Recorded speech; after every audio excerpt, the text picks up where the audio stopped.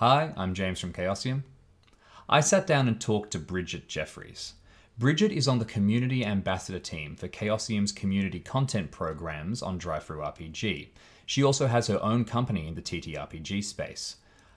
I talked to Bridgett about her professional journey. I think that her story explores some really effective ways to get involved in the TTRPG space as a professional. I also think it has some great takeaways about things like branding and community involvement and networking. I started off the interview by asking Bridgett to tell us about her company. I'm going to jump across to that interview in just a moment, but first, remember to subscribe to the Chaosium YouTube channel, and thanks for watching. Yeah, so Sega, the extended version, Symphony Entertainment Gaming and Arts. That's my gaming club, and it's now more or less evolved into my brand. Let me step backwards. So prior to the launch of Symphony Entertainment, I was working with Rogue Cthulhu, and Rogue Cthulhu was a gaming club that put on a crap ton of in-person events all through Central Ohio, primarily at Origins. And when I say a crap ton of events, I'm talking like 150 events going off at Origin. They're all Call of Cthulhu under Rogue Cthulhu. I mean, Byron Wingate and his entire family ran that bad boy to a crisp. Blacklit rooms. Pause. Oh no, I'm sorry, I completely interrupted you there. I just wanted to clarify, you got involved as a fan specifically. Yep. They were, Rogue Cthulhu is my first Call of Cthulhu game that I actually was like, whoa, what is Call of Cthulhu? I played it in college at some point, but again, wasn't mature enough to appreciate it. My first time actually getting my wig blown back with Call of Cthulhu was via Rogue Cthulhu at Origins. So they had the name, they had a logo, they had a brand, and most importantly, they had a reputation for top shelf keepers, quality content. So I tested it out for the first time as I don't even really know, and was like, oh, is all of Cthulhu like this? Do all people who role play and Call of Cthulhu role play to this quality? How does this work? Next Origins, and actually at another con that they hosted, I went back and I went back and I went back, and suddenly, like, I looked up one year and my entire event catalog was all Rogue Cthulhu. I was playing, 3 Rogue Cthulhu events a day, because I really enjoyed the genre, the setting, the room, and I got attached to the brand. And this is going to walk, I promise this has a purpose. The one thing I admired about them is not only did they have great content, not only did they have formal support from Chaosium, Chaosium provided them prize support. Every time you played a game at a table, you walked away with one of their books. It was just really awesome thing. But the big thing that they did that stood out to me is they cultivated a community, which is very, very important. Because if you're going to come into this hobby, if you're going to come into a certain genre, it is nice to be able to lean on people who will support you in and off the table. And that's something Rogue Cthulhu did exceptionally well. And it's something that I thought to myself, I want to model that. Jumping forward to Symphony Entertainment, Rogue winded up collapsing due to adult reasons. Life hits us fast. We do what we can. And Symphony's favorite phrase is life over gaming always. We have families, we have bills, we have stuff that needs to get done. You game when you can. So I started Symphony Entertainment and modeled a lot of what I was building in her after what I loved and appreciated about what the Wingates did with Rogue Cthulhu. So community, really, really big thing. Cultivating a community, helping your members feel seen, showing that gratitude, listening to them. The second thing that I really did, or I'm really attempting to do, is I'm big on player agency. I love to see players run the table. There's something magical about when you, as a keeper, as a GM, can sit back and let your players just run, where you're not leading them by the nose, where you're not like whipping them on the back and giving them a direction. Just let them play their game. I am there to prevent an adventure or present an adventure. It's their game to play. And that's a big thing that I wanted to introduce into Symphony. So the inception of Symphony Entertainment was, I saw a gaming club that I absolutely loved, and I wanted to do the same thing. So what was the next step from there? How did this evolve from a gaming group into something more? Yeah, so when you make that decision to do something of your own and have your own umbrella that you can kind of operate under, it's kind of like you just built your own house. You get to put on your color siding, you get to decide what the interior looks like. You can also change it mid-stroke if it's not working. So Symphony Entertainment, Jamie, when I originally launched it, was going to be a gaming club. I was going to recruit keepers and we were going to put on lots of events.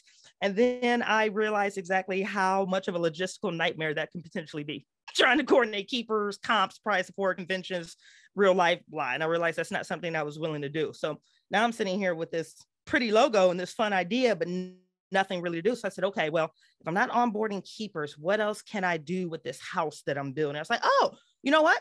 I'll build it around the stuff that I'm doing. So the publications that I do with Beta for anything I publish on the Miskatonic repository, you'll see the Symphony logo on it. Two things that I'm doing. I'm building brand awareness, one stream, one podcast, one publication at a time. Even something as minuscule as one tweet, Twitter, God bless me. Let me cut that one out because y'all know I'm not active on Twitter. One Facebook post at a time. But the other thing that I'm doing is kind of finding myself and what I wanted to present as I go. When you're starting something like this, you've got so many different options. How did you figure out what lane to pick, what you needed to do, what kind of specializations were out there? Yeah, I talked to my best friend in a car, leaving Sin City Con. I was like, I want to do something. I want to name it Symphony for reasons. But I want to do something similar to Rogue Cthulhu, but I want to make it very unique to my vision. He's like, well, what's your vision? I was like, well, I really am into horror tabletop role-playing games right now. And he's like, okay, then you need to do horror tabletop role-playing games. I said, all right, well, how far do I stretch it? Like, you could technically make a RuneQuest game a horror game. You could technically make a D&D game a horror game. Like, where do I draw the line? He was like, choose your lane and stick with it. So that's what I did. I chose horror systems. So if you go to symphonyentertainment.com, our focus is on horror systems. We don't want to see your horror version of D&D. We want to see Call of Cthulhu because that is a horror-based system. So it's more or less choosing your lane, choosing your niche, and then running in that direction and trying to be consistent and true to the brand's integrity. Your role with Chaosium is as part of the community ambassador team for the community content program. So that means that writing and talking to writers is a big part of your work. How did writing become something that you did and that you involved in the processes of your own company? Writing scenarios. To back into where I even got into writing scenarios, at first I was running my own content, which typically I was running stuff off of like a sticky note because that's what I had. But I was running games under Rogue Cthulhu. I became one of their full-time GMs at the conventions. And because I was still kind of new to the horror hobby, I wasn't reading, modules. I was just creating my own stuff because that's what they did. It was one of the things that a lot of their chief people, they created their own content. So I learned from them. I was like, all right, cool. Sticky note, basic block art, and go. And I was doing that. And then fun story, Jared from Beta Azif actually reached out to Byron Wingate, who was the head of Rogue Cthulhu, and said, hey, I'm looking for diverse voices to write some content, to write a scenario, some playable content for my magazine. Do you know anybody? And Byron was like, oh, yeah, you should holler at Bridgett. She has this game I just played called, that I just play tested called, Beast of Gévaudan, and I think it would make a great write-up. So Jared reaches out to me. And Jamie, this is in the blind. Like, I didn't know they had this conversation. I didn't know what Beta Azif was. I for sure didn't know who Jared was. He's like, hey, I'm this person. I work for here. And I would love to have you write some content for me. I would love to have you write up this game called, Beast of Gévaudan. I'm just like, I don't write up full games. I haven't even read a module. True story, Jamie. This is honest to God true. The first module I've ever read was the one that I wrote. Wow. Honest to God, you can ask Jared. I had never read a written module before. The first module I ever read was the one that I wrote. So Jared says, like, yeah, I think you should do it. I was like, listen, I appreciate the compliment and I'm super excited that you want to involve me, but I don't know what I'm doing. I don't even know how to start. And he said, oh, that's okay. I'll guide you through it. It took a year. No joke. It honestly took me like 12 months to write the scenario because I was so intimidated. I was so underprepared. I was so insecure and I'd never done it before. But once I had done it and I saw the process and I understood what went into it, what the expectations were and how how smooth it could be, I was like, oh, I like this. I bet I could do this again. How do I do this again? And then talking to Jerry's like, all right, how do I publish my stuff? I want to do this again. How do I do this again? Because I can't just jump into Chaosium's inbox, can I? And be like, hey, can I write for you? He's like, oh, the Miskatonic repository. So you basically got involved as a fan and you started organizing gaming groups. Then you started creating your own content for these gaming groups. Then you started formally writing and publishing the content for these gaming groups. Then you started talking about publishing your own content. And from there, you were hired by Chaosium. That's the pathway in.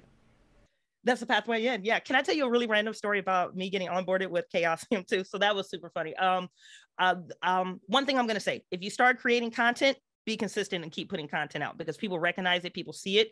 And if you have it branded, and I'm not saying you have to go out and spend big buku money on a sexy logo on a website. If you have it branded, even if it's just your own name, people start associating that. So I was putting out content, I was putting out posts, I was trying to build this community.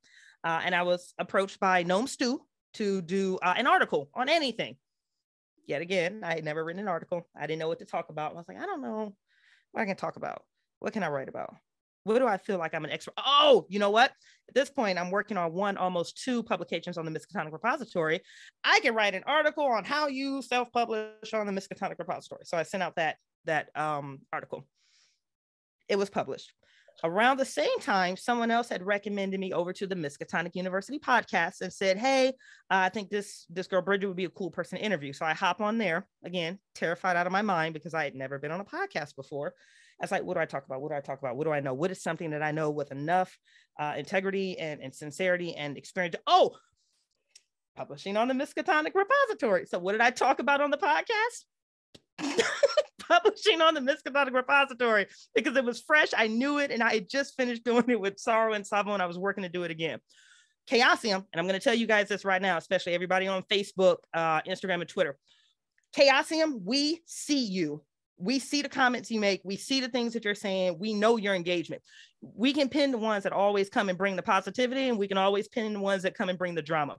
Be aware of what you say on social media, not just in front of Chaosium's eyes, in front of anybody's eyes, because it's amazing how many people can recognize like, oh, it's that guy in a positive or negative sense. That being said, Chaosium Mob was like, I just heard this girl on the Miskatonic University podcast talking about the repository. And now I'm looking at an article she wrote about being on the Miskatonic repository. Maybe we should bring her on formally to do what she's pretty much already doing. That's how I got onboarded with you guys. So you just basically got involved, you took opportunities when they were presented, and you just did things. You just started creating. I mean, that's the advice that everyone gives, but I think that you really, really put it into practice. You just build it, you just do it. Yeah. I wish I could tell you that it was some master strategy and I had this business plan and this arc that I planned on following. No, I found something that I enjoyed. I found something that I love. I branded it, and I was consistent about it, and I was passionate about it. And it keeps rolling, just like a snowball going downhill. It gets bigger and bigger and bigger.